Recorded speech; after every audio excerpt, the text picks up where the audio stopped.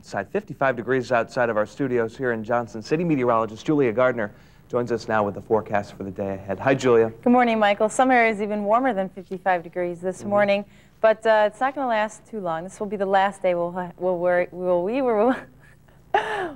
me out, Michael. We'll have temperatures this warm. Well, it's not even like the middle of the weekend. I haven't been drinking, honestly. Sure sounds like it, though. When it comes to Y2K, WBNG-TV has been doing, well, let's move along. When the clock strikes midnight for New Year's Eve in Times Square. I don't have any CDs. Where am I supposed to read it? Well, over the years, the celebration in Times Square has become the official New Year's Eve party for the entire world. It's fairly common, yeah. Thomas, calm down. You're on television. It's okay. There you go. You know, and certainly in our dogs, we see more fairly common thing in older cats as well as kids. Beyond that, then it's going to be too big, and they'll feel like they can mess in it and get away from it. The other thing is maybe you're not giving her enough time after you feed her. I don't think Thomas wants to talk to her. They're cute. They are very, very adorable. They'll probably rip your face right off if you get too close when they get a little older. Yeah. But you know, for now, they're just fine. They're very cute. Meteorologist Julia Gardner is here with a last look at the forecast. I don't know what, it's Friday. We'll have a graphic look at your forecast. Let's take a look at the graphic. Did you say rip your face off? Yeah. Oh, I didn't really mean that. It's a little bit violent today. Baby, don't hurt me. Don't hurt me no more.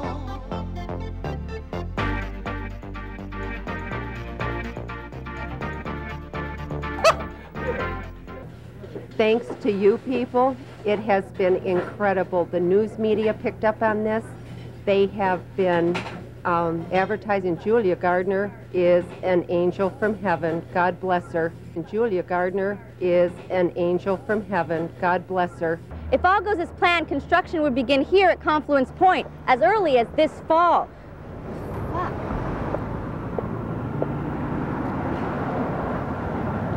Just making it interesting for you.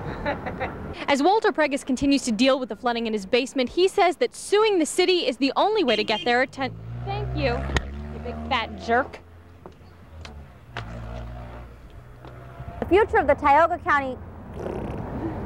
I did that, I didn't even mean to. Cell phones and pagers are just the beginning. Cars are becoming mobile offices, but there are concerns that it will drive us to distraction, causing deadly accidents. Plus, a Florida jury... I don't know what my problem is. And the Elmira School District forms a scientific advisory committee as it investigates whether contamination at Southside High has led to cancer cases. What the hell does that say? What the hell did that sentence say? Oh, my God. Good Sunday morning, everyone. I'm meteorologist Tom O'Hara. A great day on the way. Plenty of sunshine. As you can see, high pressure back to the west of us that will be pushing in. I'm going to kill her because she started dying. Kick her ass. Good Saturday morning, everyone. Sunday morning, excuse me. And thank you for joining us tonight. Have a good evening. All righty. Or good night. Whatever they'd like to do. Joining us this evening and have a good night. Oh, you just blew it. That work. There goes the end.